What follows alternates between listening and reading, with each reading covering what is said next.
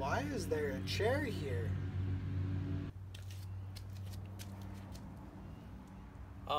To sit on? Why is there a chair here? What, are you trying to get deep or something? Why is there a chair here?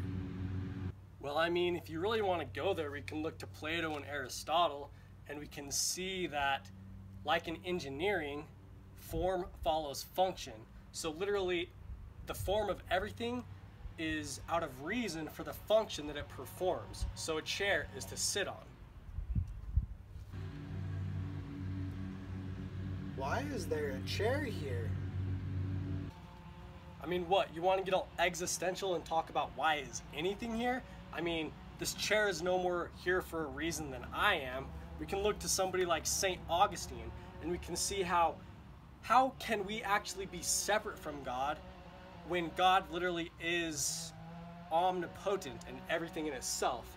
Like, how can my body utilize all the most advanced forms of mathematics, but then consciously I can't necessarily bring forth to mind and put on paper the most advanced mathematics that exist?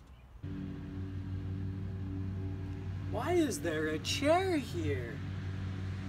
I mean, are you trying to point out something in an existential manner that is meaningless? And by showing the existentialism of something meaningless, you're showing the meaninglessness to existentialism, both supporting what you're doing and refuting it at the same time? Why is there a chair here?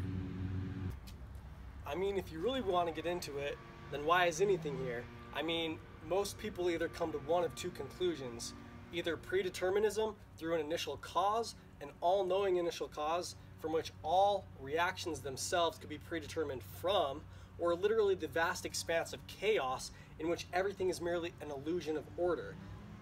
Like so this chair we have here. Why is there a chair here?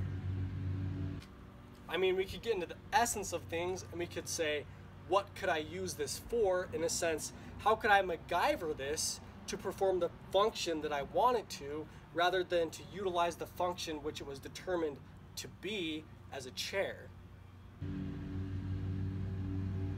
Why is there a chair here? I'm not sure if you're really deep or if you're just a total ignoramus.